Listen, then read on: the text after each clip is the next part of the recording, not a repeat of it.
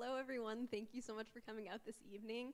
TSNE Mission Works is really excited to bring you this talk. It's our 5th event in the Grassroots Speaker Series, which is a series that was created by TSNE Mission Works staff in response to the challenges that many grassroots organizations are facing in terms of funding, visibility, and public awareness around key social justice issues. So the series is meant to highlight the creativity, resourcefulness, and resilience of the local community organizers and make space for others in the local community to hear about their work in a time that people in social justice organizations are struggling a lot and making really important gains. And we're hopeful that these events will spark conversations around how capacity building organizations like TSNE Mission Works can better serve and partner with grassroots social justice organizations, and for all of you to become more familiar with the work of organizations working to serve our communities. Few notes for tonight: there's food in the back, which I hope you've all seen.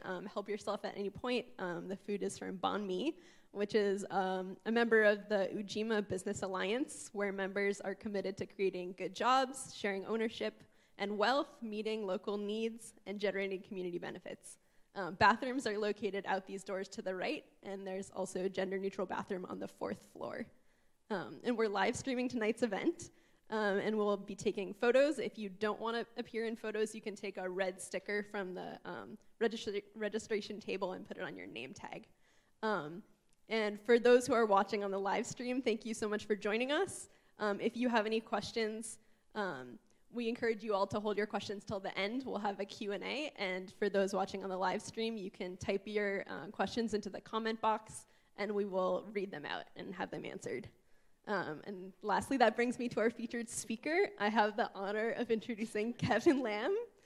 Kevin is a queer Lao and Vietnamese American man committed to developing and supporting leadership within Asian American communities to fight for social transformation.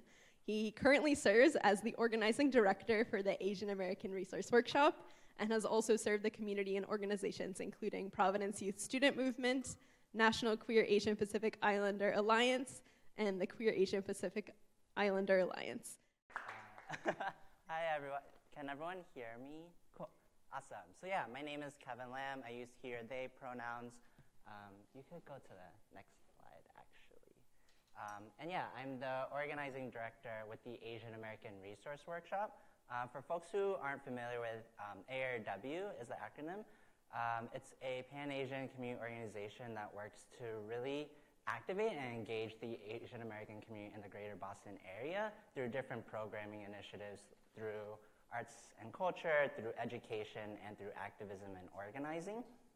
And so one of the programs that I coordinate is the Dorchester Organizing Training Initiative.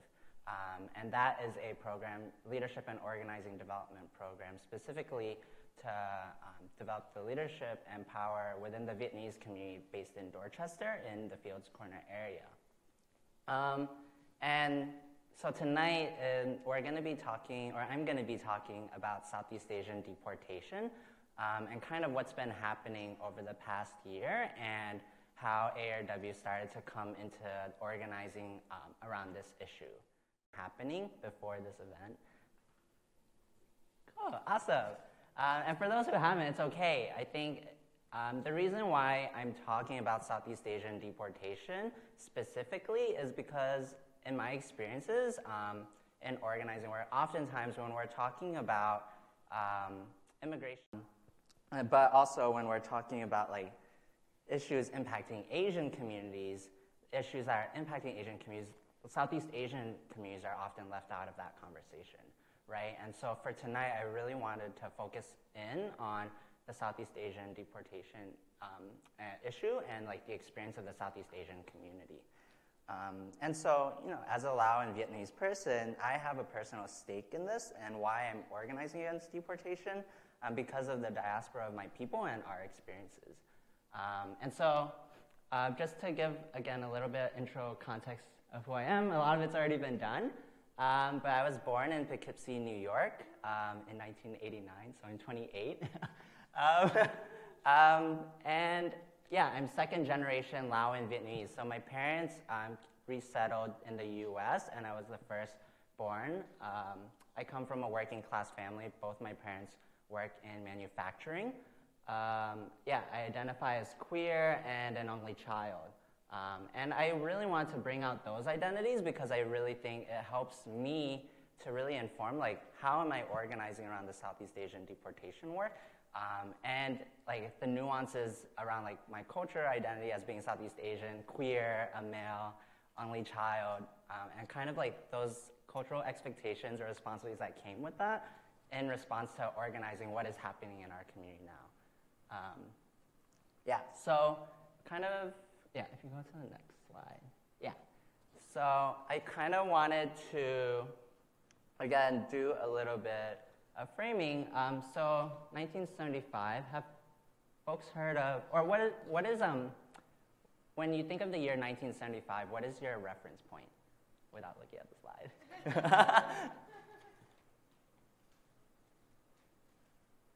Just like one or two folks. Yeah.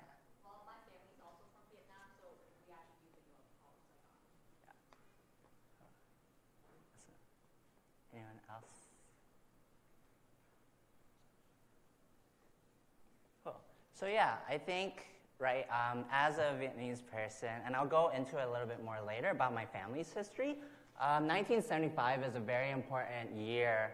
April 30th, 1975 to be exact, was the fall of Saigon, as like a lot of us here in the US know of it. But there's also, and that is kind of like the dominant narrative, right? Of like folks who were escaping Vietnam when communism was coming to power out of the need for survival, right? So a lot of Southeast Asian families were coming, or Vietnamese families and individuals were escaping Vietnam out of the necessity to survive through refugee resettlement. But the narrative that's sometimes often not talked about or heard is it's also referred to as Liberation Day, right? Do folks want to take a guess why? Go. Oh. Yeah. Well, because I'm guessing that's when the U.S. was pushed out of Vietnam, so the war, like, then the Vietnamese were able to be self-governing or something. I don't know, I'm guessing. Yeah, so that's kind of the other piece of it. It's known as Fall of Saigon or Liberation Day. And Liberation Day, a lot of folks also know it by that, in the way that kind of what you were sharing is that, yeah, Vietnamese nationals, right? This was kind of the first time where Vietnam was not being dominated or controlled by a foreign country or a foreign force, right? There's been like thousands and thousands and thousands of years of like colonization and imperialism within Vietnam, whether it was like being controlled and governed by like the Chinese, the French, the Japanese, the US, the French, right? And so a lot of this kind of was a moment where Vietnam was able to have this sense of like united front and like self-governance and agency to really identify for itself what does Vietnam want to be as a nation, right? For its own people and our own people. So yeah, if you go to next. So yeah, you can keep going. Yeah.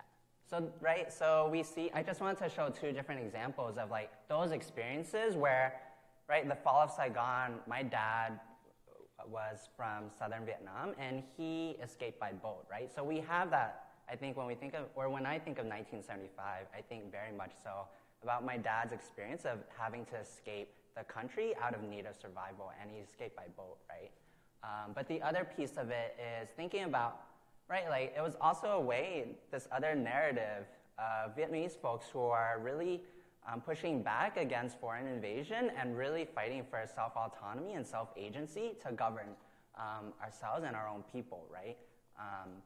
So I think this is really important because it's kind of not an either or, but it's actually how do we hold both of these narratives in the organizing work that we're doing, especially when it comes to Southeast Asian deportation, working with families who came here as refugees because communism was coming to power in Vietnam and Southeast Asia, who are getting deported back to that country, right?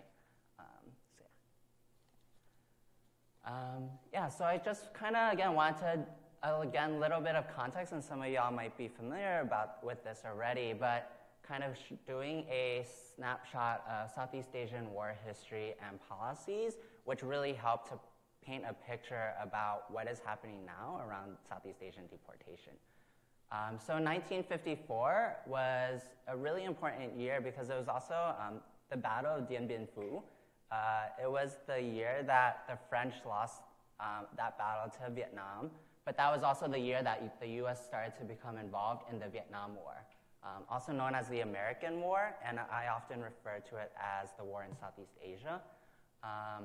And I call it the American War because it was a war that Vietnam was not asking to be involved in. It was a war that the U.S. came into the country and started that war and created conflict, right, between the northern and southern Vietnam.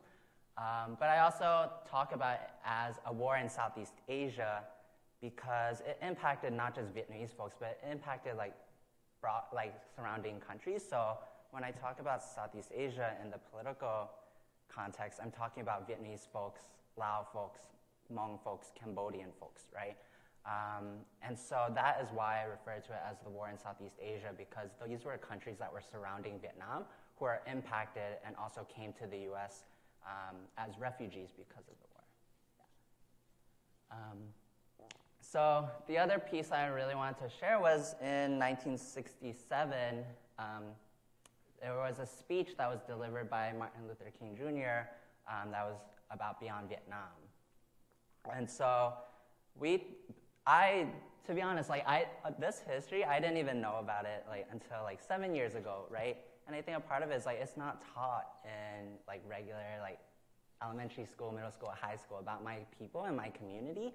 And so this was really important for me to really share with y'all because this speech was the first anti-war public speech that Martin Luther King Jr. made about the war that was happening in Vietnam.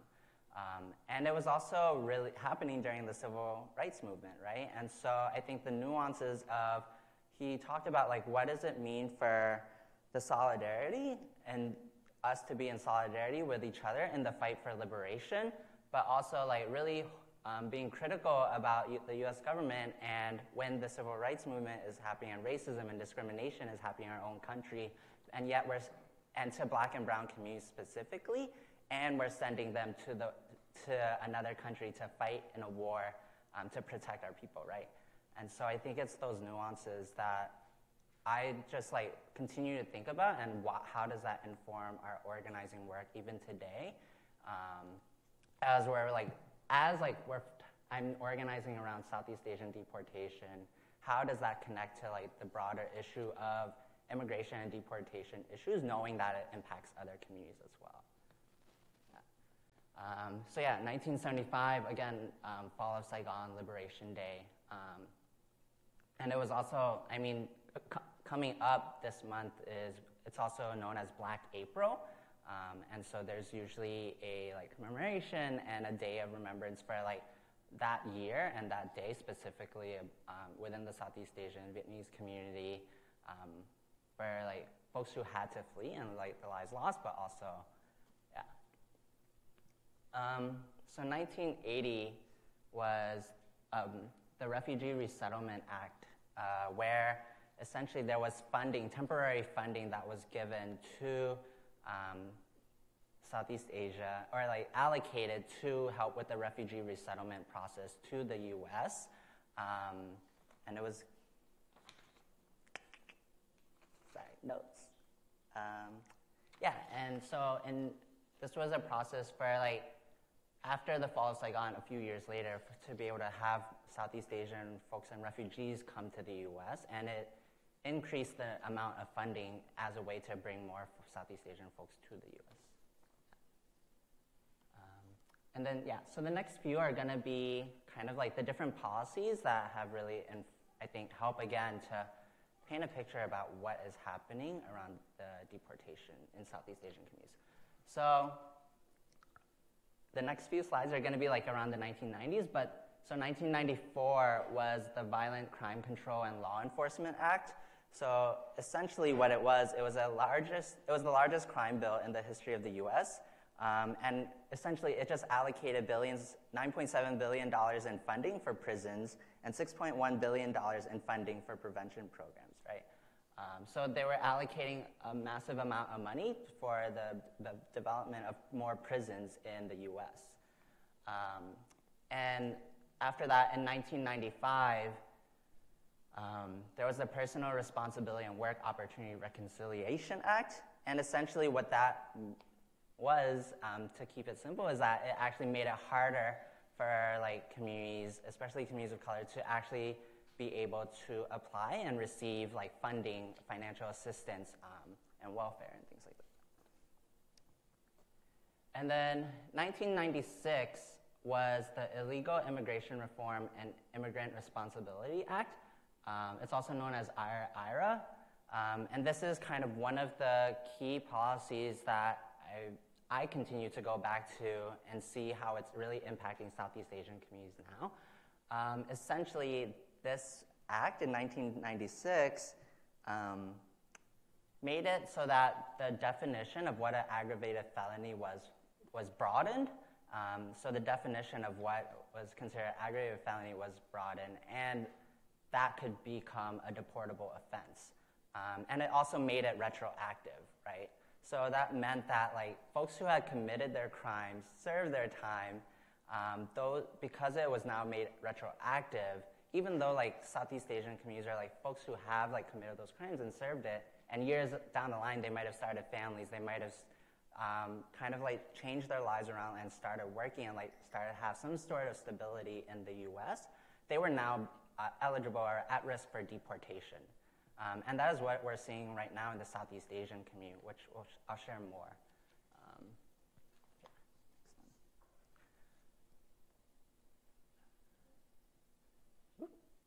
Oh no, there was one this. Oh no,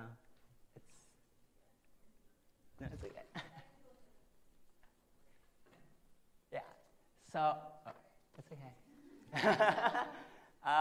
So yeah, in 2002, I don't know if folks know, but 2002 there was the Cambodian Repatriation Agreement. So essentially what this was, it was an agreement that was signed between the US and Cambodia that stated that Cambodia was now going to accept Cambodian nationals in the US back to that country. And so, yeah, so that was signed in 2002, and what we saw after that was that there was a rise in detention and deportations within the Cambodian community, especially 2001, 2002, when that started happening. Yeah. Actually, can you go back quickly? And so I think, yeah, one of the other pieces I think we want to just think about is like, if we look at it as like an entire like overall broad picture, right? Thinking about, okay, 1954, like the US like came to Southeast Asia and invaded the country and got involved. And that really caused like, essentially like the falls like on Liberation Day and refugee resettlement in the 1980s, right? And I think for me, what hit me the hardest when I'm thinking about it is like, okay, like Southeast Asian communities and families and individuals are coming to the US for need of survival through the U.S. And as they're like going through a lot of these challenges and a lot of like trauma that they're seeing while living in Southeast Asia during the war, they're coming into a country where like maybe 10 years or 5 years later, depending on when they resettled to the U.S., all these policies are being enacted in the 90s that are specifically targeting like Black and brown communities, but that because of the resettlement, Southeast Asian communities were also impacted by that, right? And so I think for me that was really important to think about as well, is like, right, like these policies were a direct attack on Black and brown communities during this time, but that Southeast Asian folks, because of the refugee resettlement process and when, were also the ones who were impacted by it, maybe indirectly, and not targeted, but still impacted. And so I think a part of it is just thinking about like, what does it mean, again, to be in solidarity and stand with other communities who are organizing around different issues like racial profiling, police brutality, and how do we see it connected to root causes of the oppression that all of us are facing. So I'm gonna share a little bit more personal stuff with y'all about my family, because I think it's really important. I think this is just one story of like many stories, but I think I wanted to share this because I think it'll help again to paint a better picture. So my dad's name is Nhau Lam. And this is a picture of him. He's in the blue tank top. It's kind of small, sorry. But he's in the blue tank top, and my mom's on the left with his parents and 2 of his siblings. My dad is one of 10 siblings. And yeah, this is the first time that I was able to go back to Vietnam when I was 5 years old in 1996. My dad left Vietnam in 1980 when he was 18. So if we think about it, he was like a child during the war, and he had to leave in 1980 when he was 18 years old. And the reason why it was 5 years later is because he didn't know, or him and the family did not know how bad it was going to be upon after the fall of Saigon, or Liberation Day. And so, yeah, I think, so some background, my dad would share stories to me, and him and the family, my dad's side of the family grew up in the countryside, about an hour south of Gan Tho, which is like 5 hours south of Saigon. And yeah, he grew up poor, came from a family of farmers. And so a part of it also is like, I wanted to bring that class piece into it, because with refugee resettlement, the ways in which like folks got to leave the country were also different. There's the first wave where it was like folks who were connected to like the government and elected officials and had some type of status and class were able to leave first, sometimes even before the fall of Saigon happened. And the second wave of refugees were folks who were where my dad was, like boat people, like folks who were fleeing the country in boats, and then from there staying in refugee camps before coming to the US. And then there's like a third wave, which is like a broader Southeast Asian refugee resettlement process. So these are just some pictures of me and actually like just family me visiting for the first time. And I was 5, 6 years old at that time. And then the second time is actually when I went back. So the first time was when I was 5 or 6. The second time was when I was 19. And also, my dad was the only one, in addition to like one brother and his nephew, out of 10, right, siblings who ended up coming to the U.S. So it's also seeing how like U.S. imperialism has also like ripped families apart, because there was also a lack of the ability to actually have everyone come together, or because of safety reasons, right? And then this is just another photo of my dad, myself, and my grandparents in Vietnam. And I think, again, this is really important because I think as I'm doing this deportation work and as ARW is organizing with Southeast Asian communities, I think part of it is connecting it to the work, to like our actual like histories and like our families' histories about like what does it bring up for us as we're trying to organize in the Southeast Asian community that has faced so much like trauma around the war, and knowing that like families have been broken apart and families have been ripped apart, and knowing that actually my dad does not get the ability to communicate or see his parents, right, like in many, many, many years. And this was the last photo that we took together before both of my grandparents ended up passing away, which was pretty recent. So, yeah. And then, Yeah, again, just another photo of like, I tried to find a photo with everyone, just to really highlight like, right, like this family unity and community that is there for where my dad is coming from.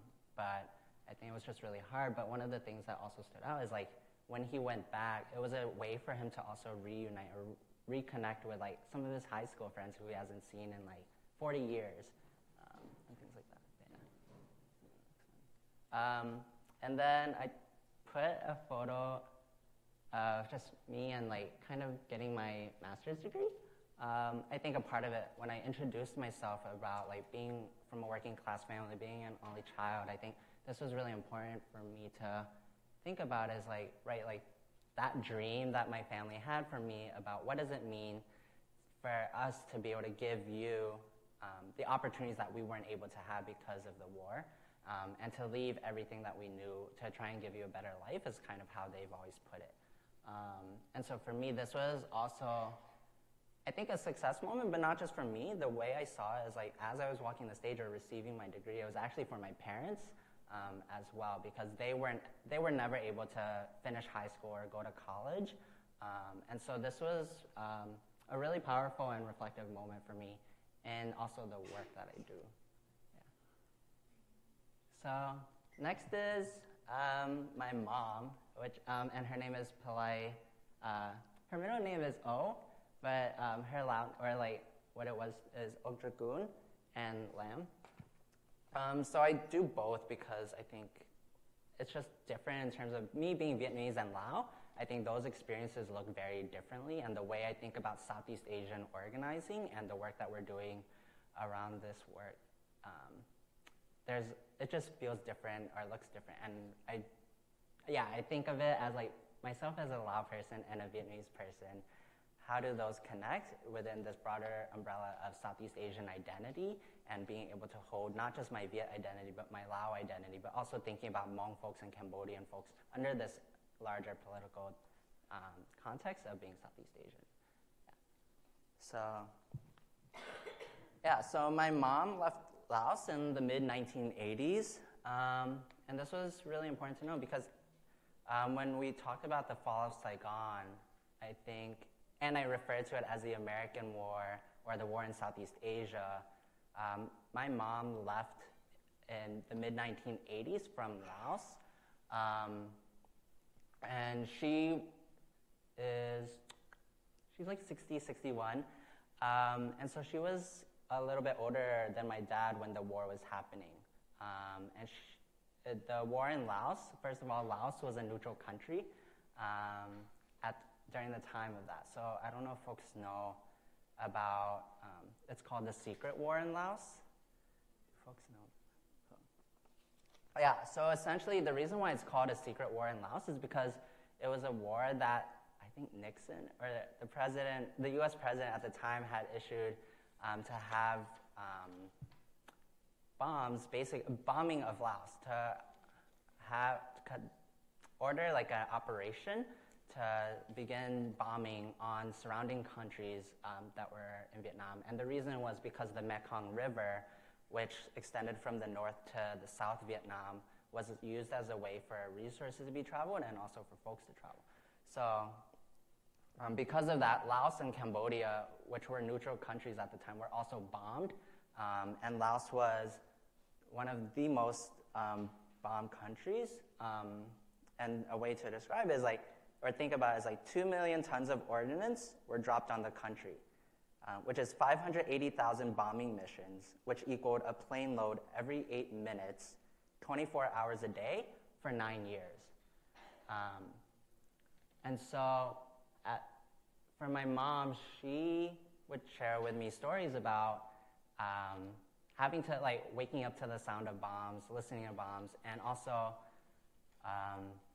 going, and because of where she grew up in Hoi Sai, which is in a village near the Mekong River, when she went to the river, she would actually see bodies in the river. And to this day, there are still unexploded landmines that are in Laos, right? And a lot of folks in Laos make their living through like farming and agriculture and gardening. And so thinking about how that war is still really prevalent in even the country today, where folks are trying to make a living, but these unexploded mines during the war are still there, right? And folks are getting hurt from it now.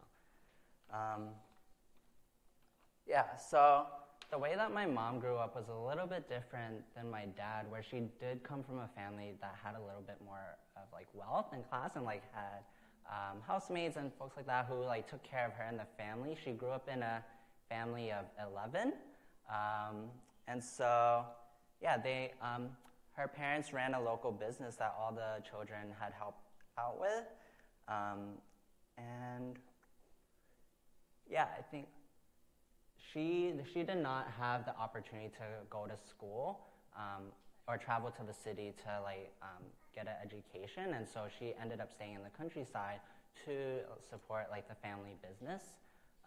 And so when communism started coming to power in Laos, the family decided to make their escape to Thailand. And so at that time, she was split up from the rest of her family. She went with one of her siblings who was pregnant, and another sibling who had a baby at the time, a newborn baby. And so the way to cross to Thailand is you have to cross the Mekong River. And so for her to escape, she had to try it twice, because the first time they had to turn around because they couldn't make it because of police control and like around the Thailand border, and that if you were caught, you probably wouldn't live or survive. So the second time they were able to cross and reunite with the family, and then from there they stayed in the refugee camp for 2 years in Thailand. And I think the reason they could have escaped or like left the camp earlier and come to the U.S., but the reason why they stayed in the refugee camp longer is because my mom's family wanted to stay together, and that they knew that if they left earlier or decided to split off, they might never see each other again. And so part of it was they were going to stay together and wait for a Catholic family to sponsor them to come to the U.S. as a whole unit. And so that's kind of how I ended up in Poughkeepsie, New York. And I think just in terms of like refugee camp and conditions, what ended up happening is my grandfather on my mom's side passed away during the camp. And a lot of that was due to stress, due to anxiety, and picking up like smoking more and drinking, which I think was also just a reflection of the conditions of the refugee camp and what he had to go through, or the family had to go through. So my mom and her 10 siblings and my grandmother came to the U.S. And so after we you can scroll through. Yeah, so that's my mom now. And on the left, she's the younger girl on the right, and then that's her younger sibling, her younger brother, and then the woman who's like in the middle holding the both of them is her older sister. And so I think a part of the refugee resettlement process was in Poughkeepsie, New York. I don't know if folks are familiar with that, but there's actually no Southeast Asian community. Growing up there, I was 1 out of 5 Asians. The other 3 were my cousins from kindergarten through 12th grade, and another family. And so that refugee resettlement process was a way that Southeast Asian communities and families were just placed in different pockets all over the U.S. And so my family ended up being placed in Poughkeepsie, where there was no culturally competent or adequate resources for Southeast Asian communities for readjusting and stabilizing their lives in the U.S. after having lost everything from the war and having to leave everything and everyone. And so I think for us, a part of that process and having no community there, my mom really continues to try and hold on to the sense of culture and her Lao culture through attending temples, and we'll travel 2-3 hours away just to go to a Lao temple, right? Because that was her only outlet to be able to connect to the community. And that was reflective of my experience, where it took me 21 years to even connect to Southeast Asian communities beyond just my family through some of the organizing work that I've done with the Providence Youth Student Movement in Providence. And then I think the bottom is just, I think I just want to show it because my mom's side of the family is really big. This isn't everyone. And my mom's family, this was at a recent wedding, but comes from a family of, I think if you count everyone, like nephews, nieces, siblings, it's probably like 70 to 100 folks. And I think that's really important around, I think growing up, there was always a sense of like collectiveness and like community because family didn't have each other, right? Or like the family, all we had was each other and we didn't have anyone else or any other community to turn to. And so that family unity or like community and collectiveness was something that has been carried out from the time I was born to now. And so that was just a reminder of that moment of like, right, like no matter what or like where we are in our lives, that collectiveness is always still there. But so that's kind of like a snapshot of like the policy, my personal history, and then I wanted to turn it and shift into kind of the organizing and what folks have been doing in response to Southeast Asian deportations, right? So this, I don't know if folks have seen it, but is a documentary web series on YouTube that was done by NBC Asian America by Sarah Vang Nguyen, who documented the organizing efforts of the Southeast Asian Freedom Network, which is a group of local community groups, organizations organizing against Cambodian deportations that were happening at the time.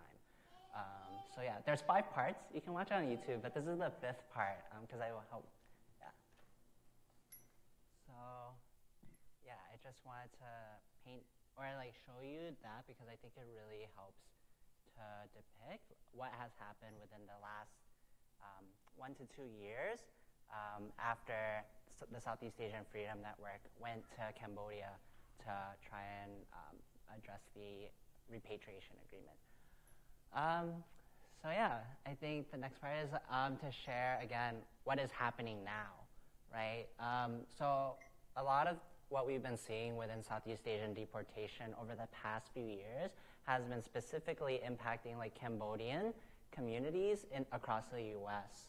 And so when 2002, when the repatriation agreement was signed in Cambodia, a few years later, in 2008, the Vietnamese repatriation agreement between the U.S. and Vietnam was signed. Pretty much saying the same thing where Vietnamese nationals living in the U.S. were now deportable back to Vietnam. The difference with those 2 agreements was that Cambodia's agreement included everyone. Like anyone was deportable as a Cambodian national living in the U.S. with those like criminal convictions and having already served their time. But with the difference with that is that the Vietnamese repatriation agreement created a set of criteria that stated that these were folks who were at risk of deportation and these are the folks who are to be excluded from deportation in the Vietnamese community. A part of that was, and so one of those pieces was if folks who are living in the U.S., who are Vietnamese, had lived in a third country other than Vietnam. So oftentimes it's also known, if we think about it, as like the 1.5 generation, where as communities are like fleeing from Vietnam, some of like the children were born in refugee camps in Thailand or in the Philippines, right, and coming to the U.S. So a lot of it is like the folks who are potentially at risk for deportation have never been to Vietnam, might not speak the language, might not have family there, right? And so there's also a cause for like, how can you deport us to a country we've never been to? Another criteria that was to protect like some folks from the Vietnamese community around humanitarian issues and if there were safety concerns for Vietnamese folks living in the U.S. Being deported back to Vietnam if it was a safety risk or concern for their life and things like that. And the third one, which is pretty significant, is that the Vietnamese folks who came to the U.S. before July 12, 1995 were supposed to be excluded from deportation.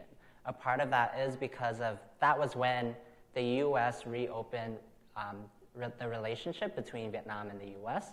And that was also after like a lot of the refugee resettlement or being classified as a refugee coming to the US. So Vietnamese folks who came before 95 were supposed to be protected. And so that was what the agreement stated and had, but what we started to see in 2017 because of this agreement as well, so within the last year, is that there was an increase in detention and deportations in the Southeast Asian community. So just a snapshot of the past 6-7 months of what's been happening is that in April 2017, nearly 100 Vietnamese community members were detained in York County Detention Center in New York and Chrome Detention Center in Florida. And this was 100 Vietnamese folks basically raided nationwide and then detained in those two facilities.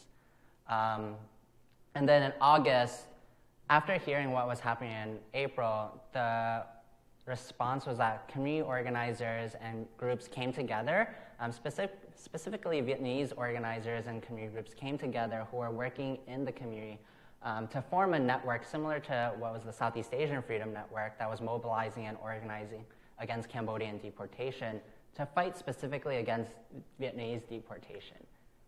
So we refer to ourselves as BB Fam, which is base building family. Part of it, we're still coming up with the name, but it's also referred to as the Viet Anti-Deportation Network, right? And it made up of 6 organizations. So the Asian American Resource Workshop here in Boston, the Southeast Asian Coalition in North Carolina, Viet Unity, which has 2 chapters that are involved, Viet Unity East Bay and Viet Unity South Bay, Viet Lead in Philadelphia, Mekong, New York City, in the Bronx, and Asian Pacific Islander Re-Entry of Orange County, also known as API ROC. So these 6 organizations and groups came together to respond to what was happening in the Vietnamese community and the detention and deportation that was taking place within the year.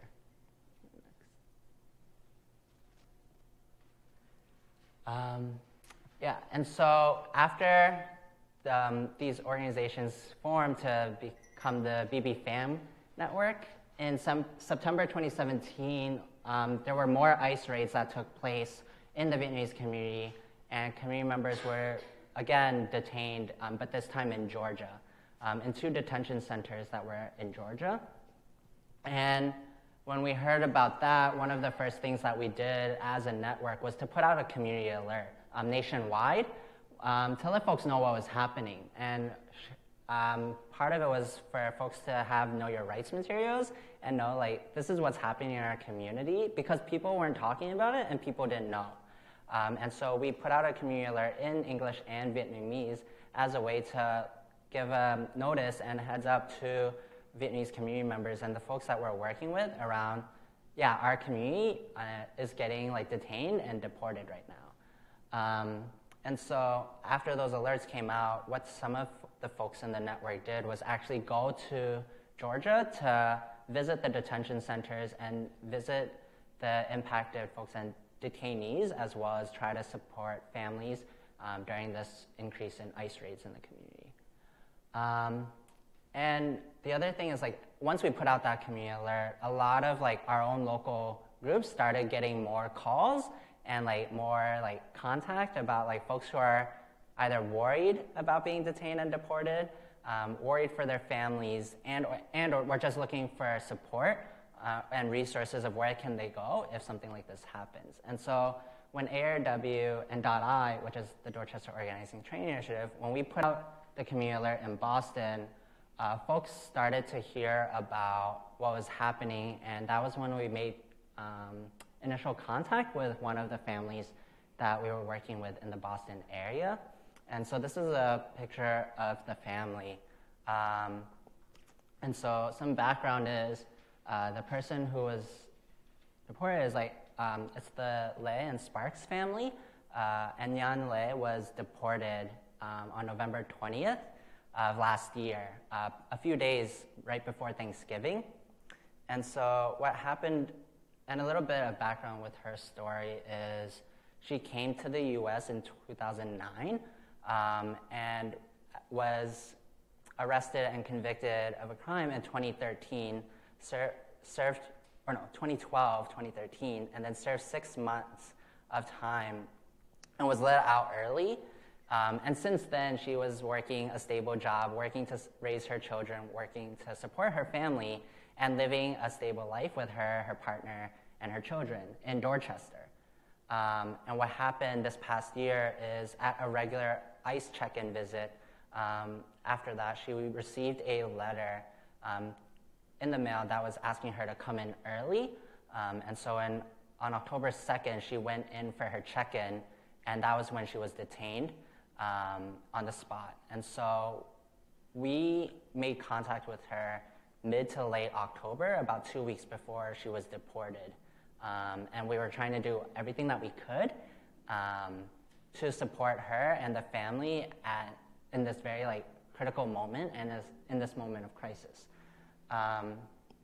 And so one of the main things that we did, and this being one of the first families that we came into contact with, I think one was a really huge learning moment for us as an organization, as a group, of how do we build capacity to organize and support families, and also how do we really support families and impacted individuals in the moment of crisis when their family members are getting detained or about to get deported, and how do we build our capacity in a way that we can actually move quicker than the process sometimes. And the other thing that was really important in this situation was, right, this is a Vietnamese mother, right? And I think oftentimes, personally, when I hear about deportation, it's often seen as the priority is the Southeast Asian men, or men who are the only ones who are getting detained and deported, right? And so I think this was the first case that and first family that we were interacting with, where it was a Vietnamese woman, a mother, who was at risk for deportation and did get deported, right? And so I think just thinking about how do we hold space for supporting the women and the Southeast Asian women who are also getting detained and deported just as much so, and putting our resources into that just as much as we are into supporting Southeast Asian men who are also getting detained and deported. And so one of the things we did as an organization locally was to start a local fundraising campaign out of what the requests were from the family and Nhan herself, which was, I just want to make sure my family is okay. I just want to make sure that they are going to be safe, that they're going to be able to live, and that they still have a roof over their head and money, right? And so one of the immediate things expressed from both sides was just the urgency or need for money in order to restabilize after this was happening. So we put a fundraising campaign together to raise $3,000, and we're able to exceed that, right? And so this is something that as we're taking on and interacting and engaging with families and impacted folks, we're trying to learning as we go and trying to build our capacity in the areas that we know we have ability to support in. So since October, what ended up happening is there was a lot more increase in folks again calling community hotlines, reaching out to local organizations. And in February 2018, there was a national Southeast Asian deportation convening in DC. And this was really a historical moment because a lot of folks shared and felt that this was actually the first time that the Southeast Asian community was coming together to really think about how do we coordinate and build out a national Southeast Asian strategy to address issues impacting our communities, right? Specifically around deportation.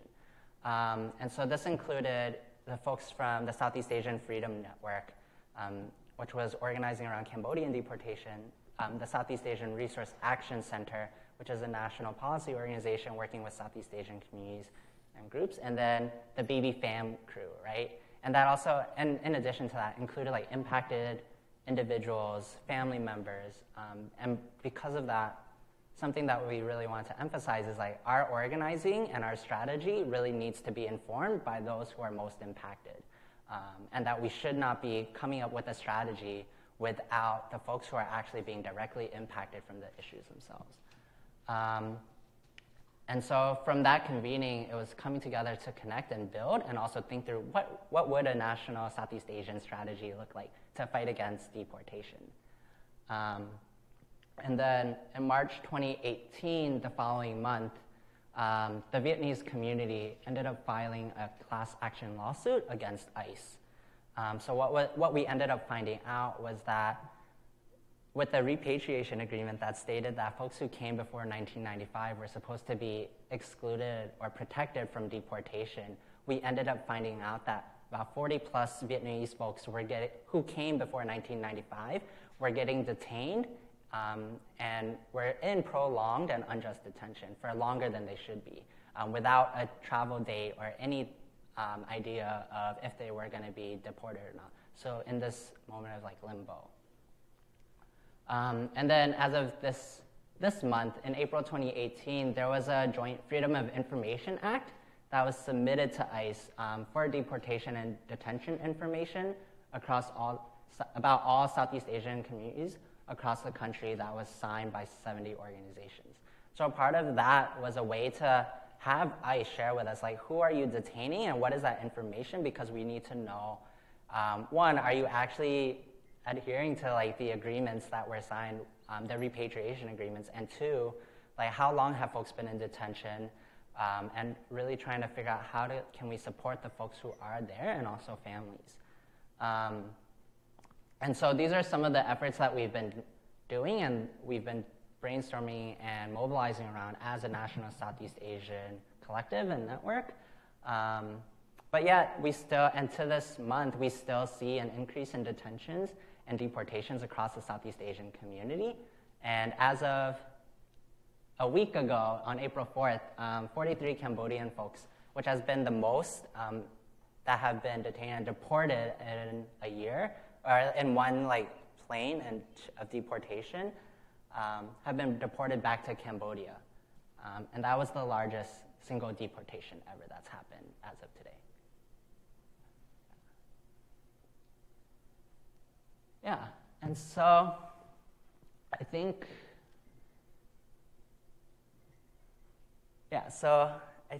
as it is right now, right, I think when we put out those community alerts, when like the news and the media is starting to show visibility about what is happening around Southeast Asian deportation, and especially in this, I think, political moment and climate, a lot of folks are wanting to support and engage. And so we wanted to share like the different ways to support different organizing efforts, right? One is to get involved with a local community organization is something that we've really identified as like, in order to like really support these folks, like how can you connect with these organizations that are doing the work as a way to build capacity. The other piece that we identified locally is support with Vietnamese interpretation and translation is like one of the biggest things that we've identified locally is a huge necessity for us to be able to organize and do this work.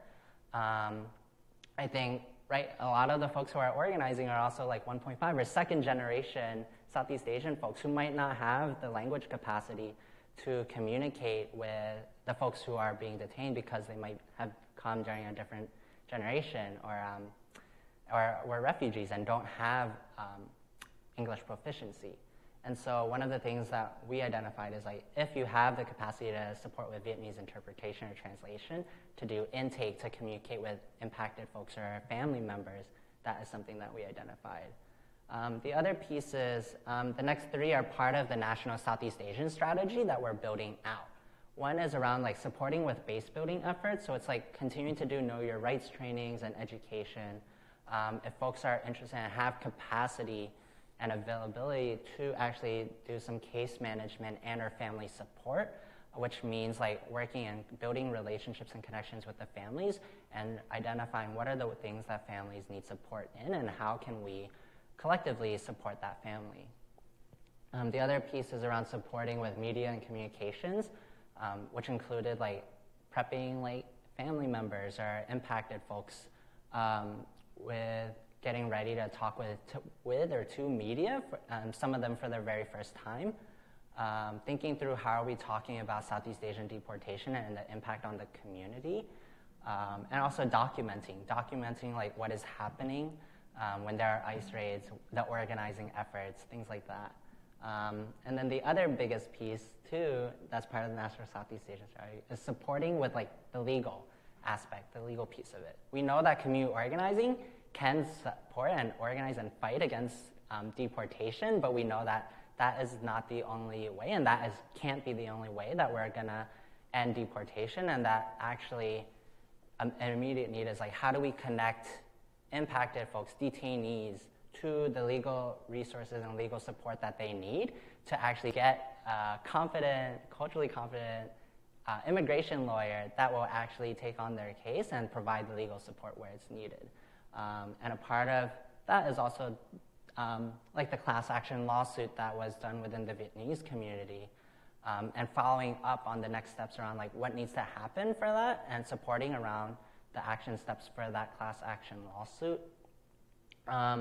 And the other piece was creating a national database. So part of it was also identifying like the resources, but also identifying like who and where like folks in the Southeast Asian community are getting detained, deported, right? And then the last like very concrete way to actually support is to do a phone bank to Governor Brown in California in Orange County for a pardon for Tung Nguyen. So I don't know if y'all know him, but Tung is actually an impacted person based in Orange County who served 16 years as in prison, and since then he's also the person who the main organizer with API ROC. So one of the actual organizations that are part of the Vietnamese anti-deportation network. And so he came to the US as a young person, got caught up in a crime, served his time, served 16 years, and since then has started a family, has really committed his life to community organizing, to fighting against deportation, and working with previously and currently incarcerated folks within the Southeast Asian community to support them and really thinking about criminal justice reform. And so what this pardon would actually do is vacate almost his deportation proceeding. So it would actually make him protected from deportation and not have to live in this state of limbo where he never knows, like, the next time he goes in, will he be deported and ripped away from his family and children. And so what I have here are scripts or like flyers which actually like give more information about who he is, as well as like the numbers that you can call, and if you're not sure what to say, scripts of what you can say and talking points in order to phone bank in support of Tung Nguyen for the governor's pardon. So we don't have to do that right now, but it would be really helpful if folks take one, take two, take as many as you think, depending on who you think will make those calls in support of Tung. Because this is one of the ways that we're actually trying to fight against deportation, is like also fighting for folks individually in their cases. Yeah, and I think that's it. But I guess the only other thing that I want to say is like, within the Southeast Asian community, we know Cambodian deportation has been happening. We see Vietnamese deportation is happening. And part of it is like, if we're thinking about the Southeast Asian political context, preparing and anticipating for if and when there will be Lao and Hmong detentions and deportations coming up, right? I think it's a way of like, through all these organizing efforts that have been happening within the Southeast Asian community, how can we build on those and really think about how we can prepare more proactively for like the rest of the Southeast Asian community and Lao and Hmong communities who are potentially at risk for deportation down the line. And yeah, I think the only two other things I think I really want to share is, right, my parents have been in the US for 40 plus years. And they've never felt like they've been heard in the US. They felt like their issues were never cared about in the US. And so I think this has been a moment where we're actually able to really engage with our families and, or personally, for me to engage with my family and for me to like have them understand the work that I'm doing, but also pull them into the work and really understand, like, right, like our families are here because the U.S. was in our homes, right? And that now, once our communities and our families are here, we're now at risk to go back to these countries that we had to flee from in the first place. So like the Secret War in Laos, the Khmer Rouge in Cambodia, the Vietnam War, right? And so thinking about that, and I think, yeah, and just, so I think for me, it's like a way to connect to our families and also like engage them in this work and seeing it again as like a community effort. And I think this idea of like organizing and what does that mean, I think the last thing is just around, right? Like my family like came to the U.S. or our Southeast Asian communities came to the U.S. out of the need to survive, and we're never really thriving, right? Where Southeast Asian communities have only been in the U.S. for about 40 years, and as we're still building out that infrastructure, how do we build out our capacity to really mobilize and organize in a very effective way where we're not burning out, right? And not working out of crisis. And so I think for Southeast Asian communities, they've been organizing before this idea of like organizing came to be, right? Like organizing families and friends and communities and neighbors to escape these countries and flee these countries to come to the U.S. And now, right? And so I think organizing is innate within the Southeast Asian community, and that's how I see it, right? And there's a resilience of like, if we were able to do that, we'll actually be able to organize here too. And so I think I just want to end on that note is like, just like, yeah, those have been some of the key takeaways. And actually, before folks leave, I have actually flip chart where you can sign up if you leave your name and contact information to put your name where you feel like you want to support some deportation organizing efforts, and we can follow up with folks later. But I also want to leave time for Q&A. We also have a checkbox on our sign-in sheet. Oh. Email us, so whoever wants to sign up, we're going to forward the email. Awesome. And for folks on the live stream, we can share them. Oh, yeah. Yeah, we can do that too. Yeah, so I think that's it. And I guess if folks have Q&A. Yeah, thank you so much, Kevin, for that powerful presentation. I learned a lot.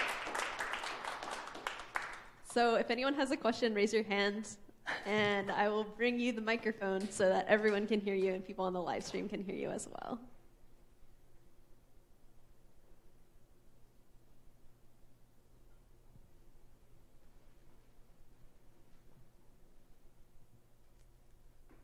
So I just wanted to ask for clarification about the Cambodian people who are deported, the big deportation, and how that relates to what was shared in the video. Like, what happened in the video, is that like an ongoing thing to try to prevent that kind of deportation, or what? Yeah, so the Southeast Asian Freedom Network is an ongoing like organizing network of folks, local community groups, members, impacted individuals who are continuing to organize against Cambodian deportation, right? And a part of their efforts was actually like One Love Cambodia was created to really support, right? Like what happens when folks who are being detained are actually deported back to that country to really establish some type of support structure for folks who are now deported. And so the video showed up to the end of 2017, but since then, there's still a lot of we still see deportation in the Cambodian community happening. And I think a part of that, where we saw the Southeast Asian Freedom Network were trying to have the repatriation agreement adjusted or deportation to be paused. A lot of that has changed because of elections in Cambodia right now, too.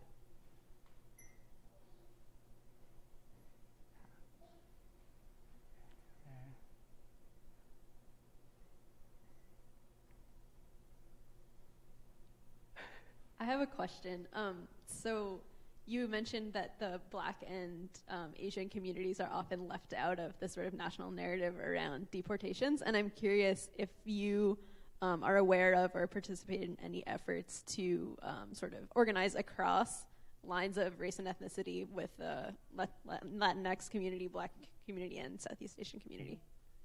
Yeah, so I think, for me personally, I think, and just through the work that we're doing around deportation at ARW, we're involved in spaces with like the Center to Support Immigrant Organizing, which is like folks coming together to address like what are all the different immigration deportation issues that are happening, right?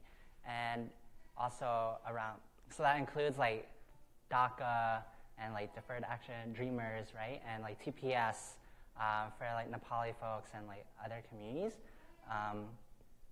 And so I think a part of it is like, yes, and then the other part is like, I think it's like a push and pull for us because there's actually no space to talk about Southeast Asian deportation that is happening.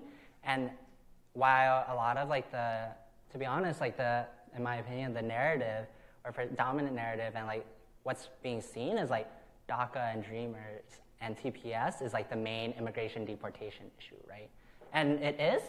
And also there's like deportation happening in our communities, right? In the Southeast Asian community. And in Boston, I think especially, even now, to be honest, I think it's really hard because there's not enough folks with like language capacity to communicate and like actual immigration lawyers who are actually able to provide the legal assistance and legal support for the folks who are being impacted, right? But I think a part of our organizing efforts is like, right, through like all the Latinx and like Black and Brown communities that are organizing around immigration and deportation, a part of what we're thinking through is like, what are the different resources and ways that folks are like supporting, doing and organizing around deportation that we can actually bring together, right?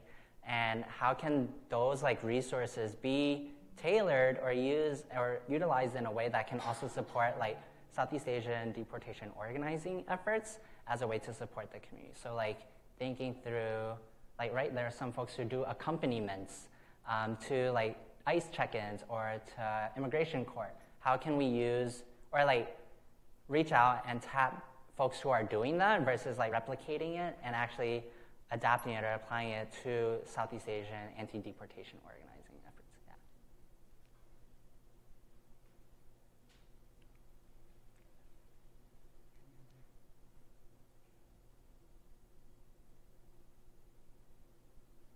Any more questions? Do we have any questions from online?